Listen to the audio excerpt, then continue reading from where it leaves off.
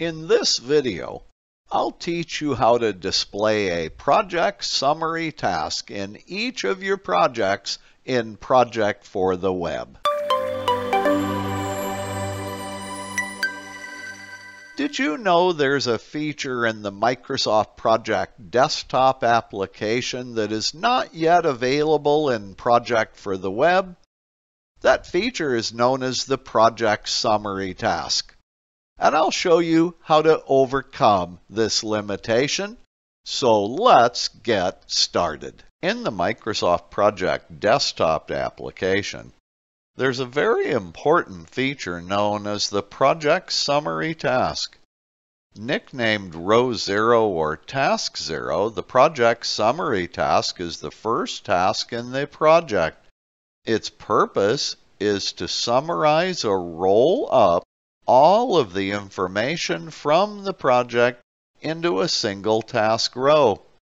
In this project, you can see that the project summary task displays the duration of the entire project, its current specified start date, its current calculated finish date, plus the total amount of work and total amount of cost for the entire project.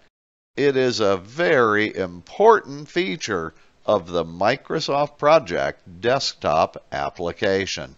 On the other hand, in the Project for the Web application, there is no such thing as a project summary task. At least not yet, knowing that Microsoft is constantly developing new features for this tool.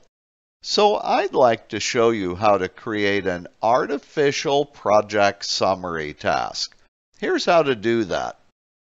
Float your mouse pointer over task number 1. Then at the right end of the task name, click the More Options button, and on the flyout menu, choose the item Insert Task above. Project for the Web will give you a new blank task row. Enter the name of your artificial project summary task in that task row. I like to use the name of the project plus the word summary, but you can use any name you want. When finished, press the Enter key. Project for the Web will select task number 2. Leave that task selected. Then, on your computer keyboard, press and hold the Shift key and the Control key. Then press the down arrow key. This will select every task in the project from task number 2 all the way to the end of the project. After doing this, float your mouse pointer over task number 2. Once again, click the More Options button at the end of the task name, and then on the flyout menu, choose the item Make Subtask. This will convert task number 1 into an artificial project summary task. Notice that task number 1 shows the duration of the entire project.